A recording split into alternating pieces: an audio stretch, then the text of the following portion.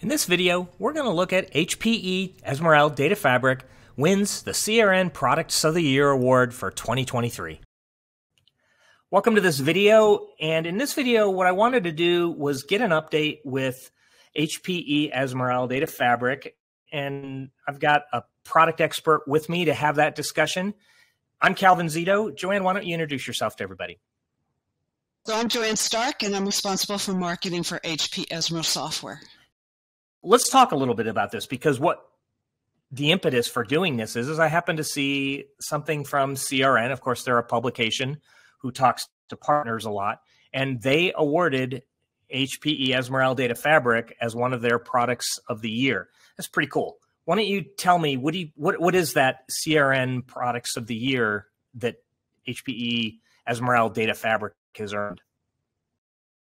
So what CRN did is they went out and they picked the top partner-friendly products that were launched recently or at least significantly enhanced over the last year. And then, of course, they turned to solution providers and asked them to choose the winner. And over a number of competitors to us, we came out as the overall winner in the category of big data. At the end of this video, I will have a couple of clickable links where you can go back to the Data Fabric page on hpe.com and learn more. And I'll also give you a playlist of HPE Ezmeral videos that you can watch on YouTube. But for people who don't really know what Data Fabric is, what is it? More than anything, if you want to be a data-driven organization, you need a way to figure out how to unify all of this disparate data silos that are out there. It's exactly what Data Fabric does. It was designed to be able to go across hybrid environments and read files, objects, tables, and streaming data and actually give you direct access to it. Who would do this? Who would want to be managing their data like this? Well, there's a number of people, but primarily because everybody wants to be data-driven today, it's going to be those in the analytics and AI team and who are being required or asked to give an executive insight. And so they want to be able to go gather all data from all different locations, then process it and deliver the insight. Or it could be a data engineer who is responsible for getting the pipelines ready for the data scientists as it moves down the life cycle. Okay. And as I think about that, you said lots of different types of data, file, object, databases. How do we do this? What's the magic sauce? What's the secret sauce that allows us to take all this disparate data and manage it as though it's in a single thing? Well, so there's two pieces of the secret sauce. First is we don't move the data. It stays exactly where it is, but we use a way to be able to put it into what's known as a hybrid data plane. And then within that data plane is the real secret to it all, and that's the global namespace. And essentially, a namespace is what you remember from your storage days. It's an access point.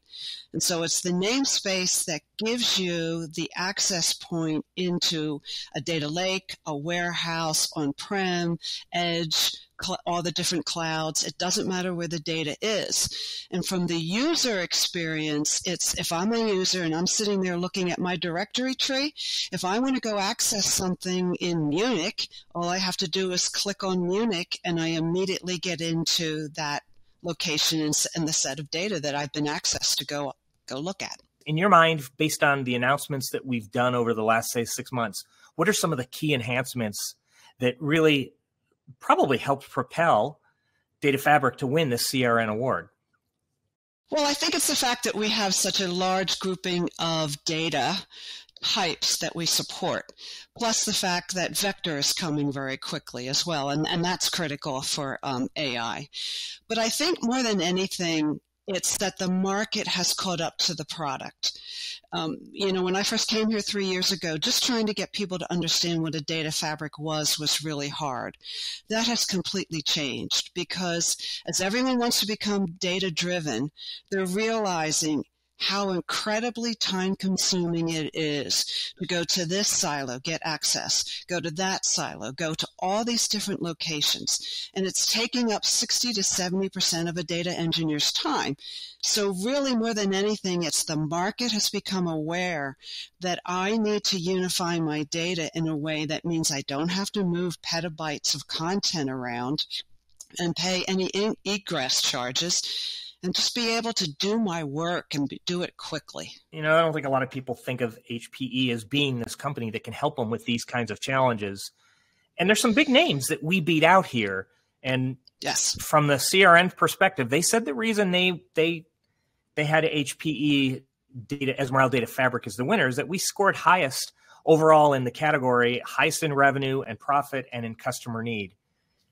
Who did we beat out?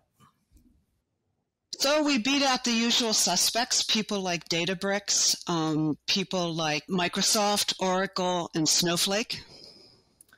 And I think one of the big other ones is Cloudera, right? Because they have their data platform. Yes. And that's a big win for HPE. So this is great for us because it's going to help people understand that we're in this game. We're serious about it. Got a great product. For people that want to learn more about HPE Ezmeral Data Fabric, where can they learn more? Well, they can simply go to hpe.com/datafabric, and they can go to our webpage and start there. Well, I'll give them a clickable link to that here in just a second where you can Cool. click on it and go right to it.